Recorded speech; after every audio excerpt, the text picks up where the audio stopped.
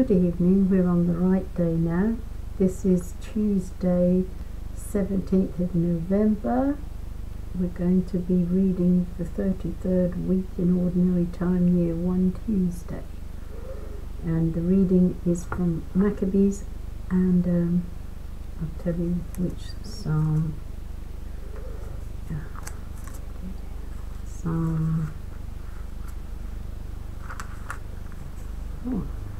The Lord upholds me, responsoral psalm, but Psalm 3, Gospel according to Luke, chapter 19, 1 to 10. In the name of the Father, and of the Son, and of the Holy Spirit, amen. A reading from the second book of Maccabees, chapter 6, 18 to 31. ELEAZER, one of the foremost teachers of the law, a man already advanced in years, and of most noble appearance, was being forced to open his mouth wide to swallow pig's flesh. But he, resolving to die with honour rather than to live disgraced, went to the block of his own accord, spitting the stuff out, the plain duty of anyone with the courage to reject what is not lawful to taste, even from a natural tenderness for his own life. Those in charge of the impious banquet, because of their long-standing friendship with him, took him aside and privately urged him to have meat brought of a kind he could properly use, prepared by himself, and only pretend to eat the portions of sacrificial meat as prescribed by the king. This action would enable him to escape death by availing himself of an act of kindness prompted by their long friendship. But having taken a noble decision worthy of his years, and the dignity of his great age, and the well-earned distinction of his grey hairs, worthy too of his impeccable conduct from boyhood, and above all of the holy legislation established by God himself, he publicly stated his convictions, telling them to send him at once to Hades. Such pretense, he said, does not square with our time of life. Many young people would suppose that ELEAZER, at the age of 90, had conformed to the foreigner's way of life, and because I had played this part for the sake of a paltry brief spell of life, might themselves be led astray on my account. I should only bring defilement and disgrace on my old age, even though for the moment I avoid execution by man.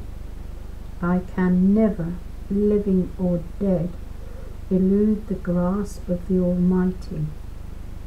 Therefore, if I am man enough to quit this life here and now, I shall prove myself worthy of my old age, and I shall have left the young a noble example of how to make a good death, eagerly and generously, for the venerable and holy laws.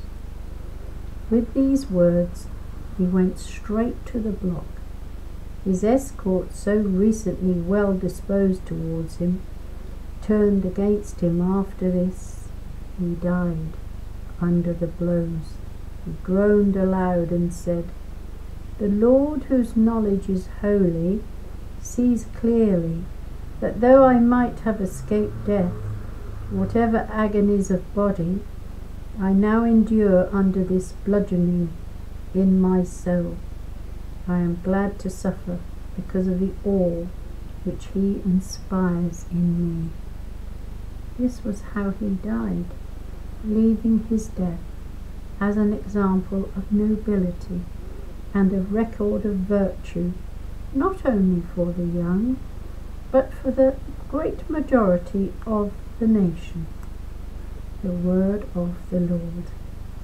The responsorial psalm. The Lord upholds me. How many are my foes, O Lord? How many are rising up against me? How many are saying about me, there is no help for him in God? The Lord upholds me.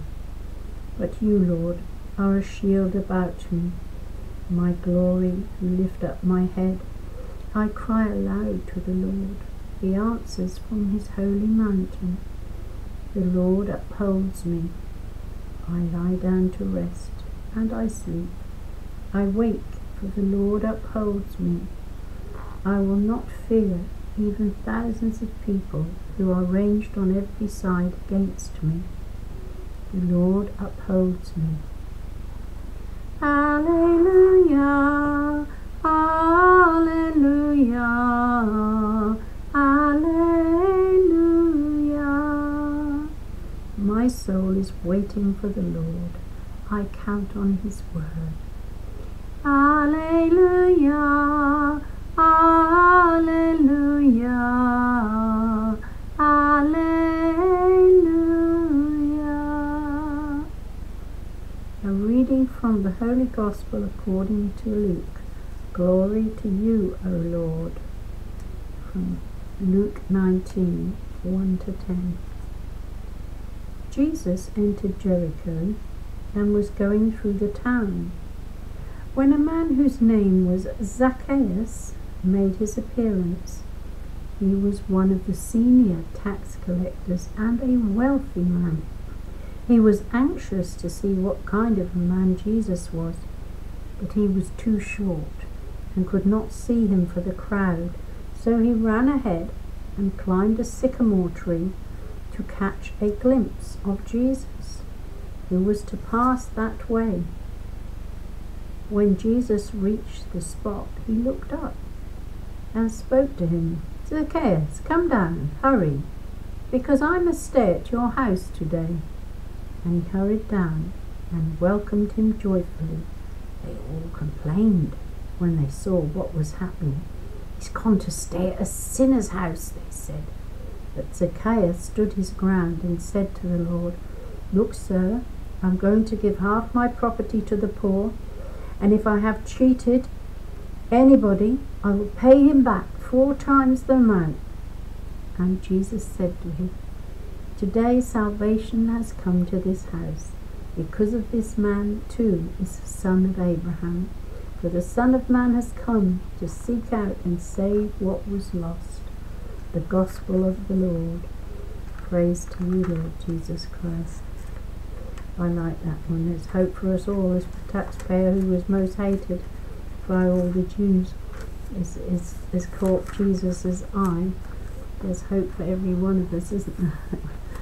We'll be redeemed no matter what, as long as we repent of our sins, go to confession and truly repent. God can do good things when you turn to him.